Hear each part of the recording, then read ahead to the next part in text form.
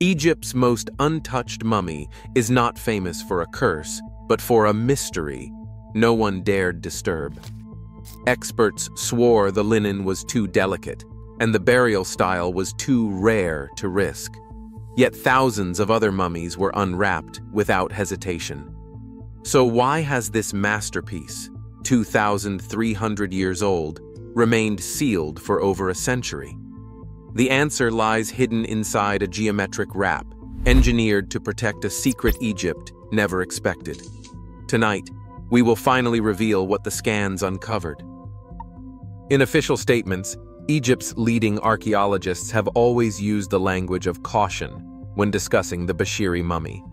Museum placards and press releases describe it as too delicate for direct study, a specimen whose linen wrappings are so fragile that even the lightest touch risks irreversible loss. Conservation reports refer to the burial style as unique in the archaeological record, emphasizing that no similar geometric wrap has ever been found. The linen, they say, is not just old, it is irreplaceable, woven in a pattern that exists nowhere else in Egypt. Specialists point to the pyramid-shaped folds on the face and torso, noting that these are not decorative, but structural. They warn that the resin-soaked bands have chemically bonded to each other and to the body within, creating a single, interlocked shell. Any attempt to separate the layers, even for sampling or cleaning, could cause the entire form to collapse. The phrase catastrophic failure appears in internal conservation notes, always in the context of what might happen if the wrappings are disturbed. Public interviews with curators echo these warnings. One senior Egyptologist described the Bashiri mummy as the only surviving example of a lost art and cautioned that to unwrap it would be to erase a chapter of human ingenuity. In press briefings, museum officials have repeated that the risk is not just to the artifact, but to the knowledge it represents. The linen's weave, the precise angles of each fold, and the depth of resin penetration are all cited as reasons for restraint. International conservation standards reinforce this approach. Guidelines from UNESCO and the International Council of Museums urge non-invasive study for any artifact with unique or unrepeatable features. The Bashiri mummy, with its singular wrapping technique and unknown embalming formula, is held up as a textbook case for these protocols. Conservators also reference the lessons of the past. After the disastrous unwrapping of other royal mummies, most famously King Tutankhamun, public opinion shifted toward preservation over spectacle. Reports from the Egyptian Museum in Cairo highlight how the Bashiri mummy became a symbol of this new philosophy. Instead of risking destruction for the sake of discovery, curators opted for patience, insisting that the integrity of the original must come before the pursuit of knowledge. Statements about delicacy and irreplaceability are woven through every official explanation. The burial style is called one of a kind. The linen is described as unmatched in its engineering.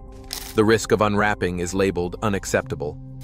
These statements, repeated over decades, have shaped the public's understanding of why the Bashiri mummy remains untouched.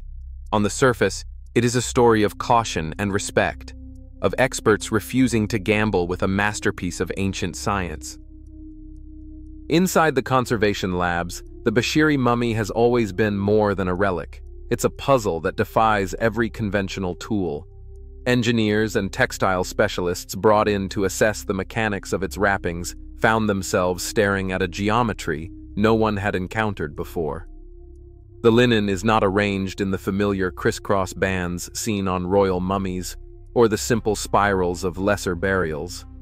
Instead, each layer is folded into a pyramid-shaped grid, with every band tucked, overlapped, and pressed into place at precise angles. The result is a shell that acts less like fabric and more like an engineered vault. Conservators studying the structure describe it as a stress-coupled shell. When pressure is applied to one part of the wrap, it redistributes across a network of folds and tucks, much like the load paths in a geodesic dome. The outermost layers on the face and chest are folded at 45 and 90 degrees, locking into the next band beneath them. Each pad and band is set not just for coverage, but for reinforcement, overlapping at the joints, buttressing the limbs, and maintaining the flat, squared appearance that gives the mummy its distinctive form. Textile microscopy and digital models reveal that the linen itself is woven at a density unmatched in museum collections, over 80 threads per centimeter in some places. The bands are not simply wrapped, but interlocked, with the ends tucked beneath previous layers and fixed in place with resin. This resin, now polymerized and brittle after centuries, fuses the linen into a single rigid mass. Where the linen crosses itself, CT scans show up to 6 overlapping bands per layer, each one adding to the overall strength of the shell. Attempts to model the structure using finite element analysis produced a clear warning. Removing even a single major band causes the tension to collapse, triggering a chain reaction of failure across the shell. The wrap acts as a kind of burial trap, its own form of ancient engineering designed to resist disturbance. Unwrapping it is not just a matter of peeling back fabric, it is a mechanical challenge where every centimeter holds the entire structure in balance. Traditional unwrapping tools, scalpels, tweezers, even micro-vacuums are useless here. The linen is too tightly interwoven, the resin too deeply set. One conservator, after examining the wrap under magnification, compared it to the stress lines in a suspension bridge. Every part depends on every other. Cut one, and the rest will fail. This is not a theoretical risk. It is a documented property of the design, confirmed by both digital simulation and the physical evidence of the wrap itself. No one can say for certain whether this engineering was meant to deter tomb violators, serve a ritual purpose, or simply represent the pinnacle of a lost embalming craft. But the result is the same. The Bashiri mummy is locked in a shell that cannot be opened without destroying the very thing that makes it unique. For conservators and engineers alike, the message is clear: until technology can see through linen without touching it, the secret will remain sealed. A digital cross-section of the Bashiri mummy reveals a world sealed for over 2 millennia. Beneath the rigid lattice of linen and resin, the scans show the unmistakable form of a man, shoulders squared, arms crossed over his chest, legs straight and close together. His height, measured at roughly 167 centimeters, matches the average for a Ptolemaic elite. The bones are slender and well preserved, with the jawline still defined beneath layers of fabric and hardened balm. Hidden just beneath the wrappings, a faint inscription appears, its strokes blurred by resin and time. Egyptologists debate its reading. Some suggest the characters might spell out a name, Pacheri, or perhaps Nen. But so far, no one can say for certain. The identity remains a mystery, as elusive as the technique that preserved him. What is clear, even through the haze of ancient script, is that this was no ordinary burial. The geometry of the wrappings, the depth of the resin, and the care in placement all point to someone of wealth and standing. The scan reveals treasures untouched since the Ptolemaic era. Amulets, small dense objects that show up bright white against the gray of bone, are nestled at the throat and over the heart. One, shaped like a hawk's head, rests at the center of the chest, its outline crisp even after centuries.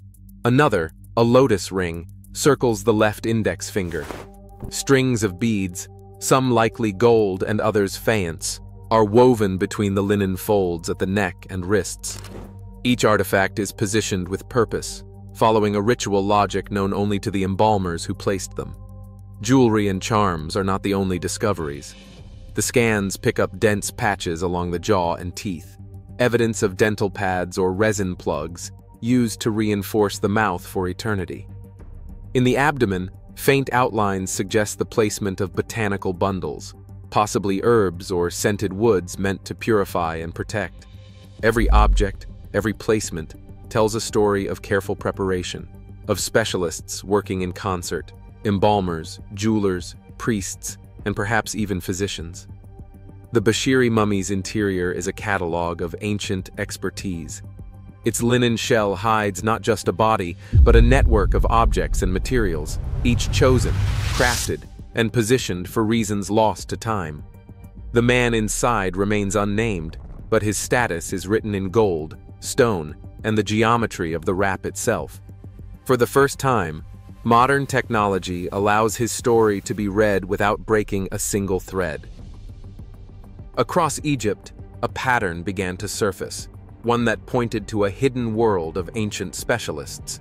CT scans of untouched mummies, like Keb, reveal a web of expertise far beyond a single embalmer's skill.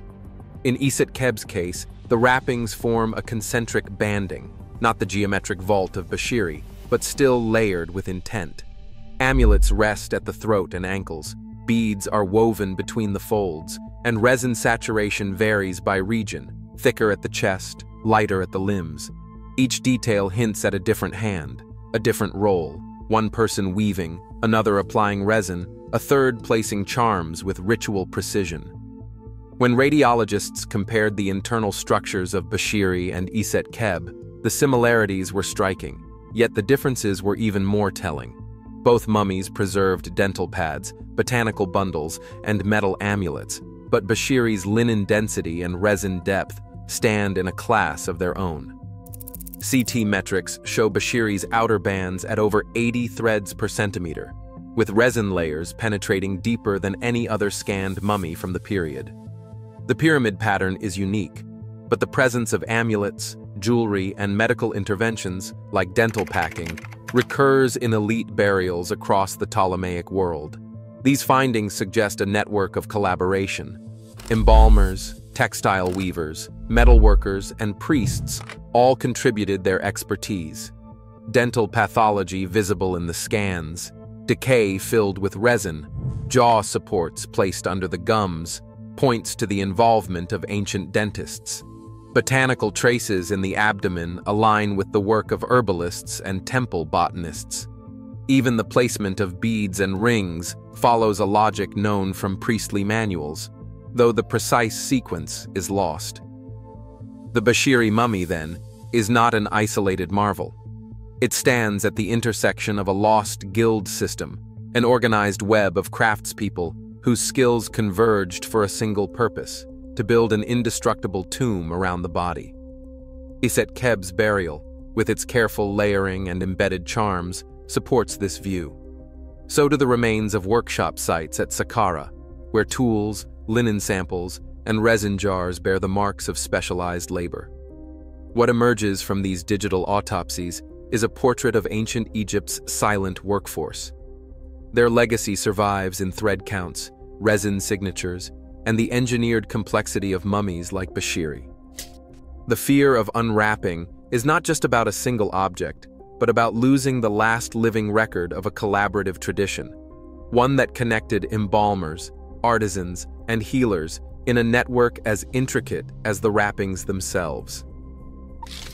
Inside the museum, the debate over the Bashiri mummy reached a fever pitch, not just among curators, but in the pages of policy documents and the corridors of international exhibitions. Requests arrived from abroad asking to borrow the mummy for world tours or to allow visiting scholars to perform limited sampling. Letters from foreign museums, academic consortia, and private collectors pressed for access, each promising new insights or technological breakthroughs. Yet every proposal landed on the same impassable wall, a refusal anchored in the language of risk.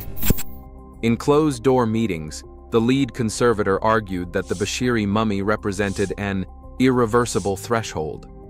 The phrase irreconcilable risk circulated in internal discussions, not as a slogan, but as a grim calculation.